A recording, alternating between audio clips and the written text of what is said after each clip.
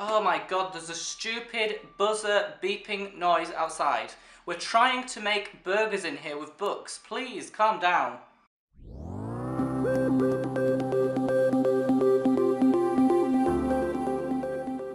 Hi everyone, today I'm doing the book burger tag, so it's going to be about food but book related. So we're converting different types of foods into books to make a burger, which is going to be very, very exciting and very interesting. This was started by Ryan Reads Books, and I also saw it on Charlie Reads channel for the first time, so thank you for promoting that video, and thank you Ryan Reads Books for starting it too. I am reading off my tablet here, so I might look down a bit because I need the questions. So the first one is, first we need the bottom bap or bun.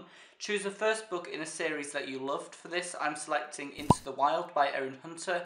This is the first book in the Warriors series, and as you know, I adore this series. It's so good. I just totally recommend you to read it right now. You should just get it and read it because you'll love it and you won't regret it. Now we need the burger meat. Choose a meaty or thick book that you've read and enjoyed, and this has to be over 400 pages. So for this one, I've selected The Shadow of the Wind by Carlos Ruiz Zafón. I recently read this and really enjoyed it. There'll definitely be a review coming up because I thought it was such a fantastic book. I really thought this was just so good. I just loved the setting, I love the characters, I love the plot.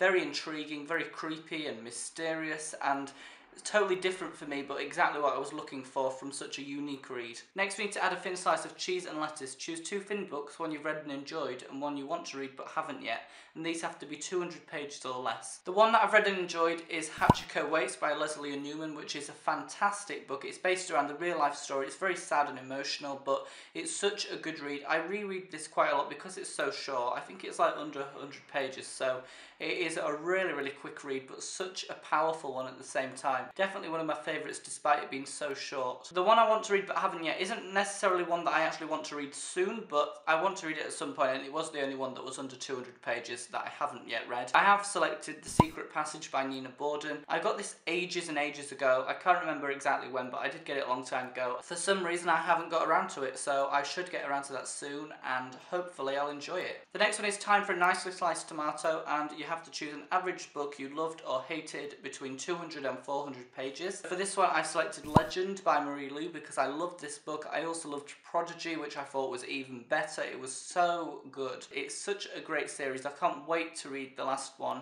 which is Champion. I just think the characters are great, the plot's great, everything's fast-paced, and exactly what you'd be looking for in a YA dystopia. Now you need to add a sauce that you've never tried before, but you don't know if you love or hate it. Choose a book that you thought you'd love but hated, or a book that you thought you'd hate but loved. For this one, I've selected Will Grayson by John Green and David Levithan because I didn't like this book, unfortunately. I thought I would. Right before reading this, I read The Fault in Our Stars, and I thought it was perfection. It was so emotional, so captivating, so unique, and this was the opposite, actually. I didn't like it for some reason. Didn't like the ideas, I didn't like the characters, and I don't know even why I bought it because I didn't know what it was about before reading it, and for some reason I just wasn't interested in it. I really didn't like the book. Good job it's kind of short, otherwise I might not be here today. Sorry if you actually like that book. I can completely understand different people like different books. I'm sure it's really good for some people and not as good for others, so don't be offended that I don't like that book, because, you know,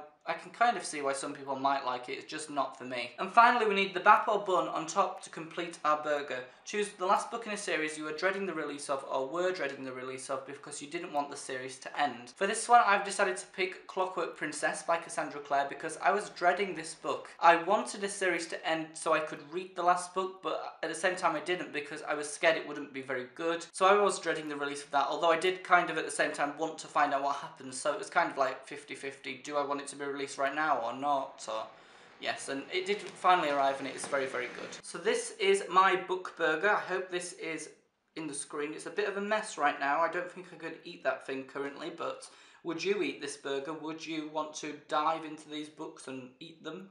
Well, not the actual books. We don't eat books, we read books, but, you know, just tell me what you think of this burger. I'm not sure if it's too representative of me if I was actually eating a burger, because I actually only eat the bread and the burger. I take out all the tomatoes, all the lettuce and cheese and everything. I just don't like that. I just don't think it tastes nice for some reason.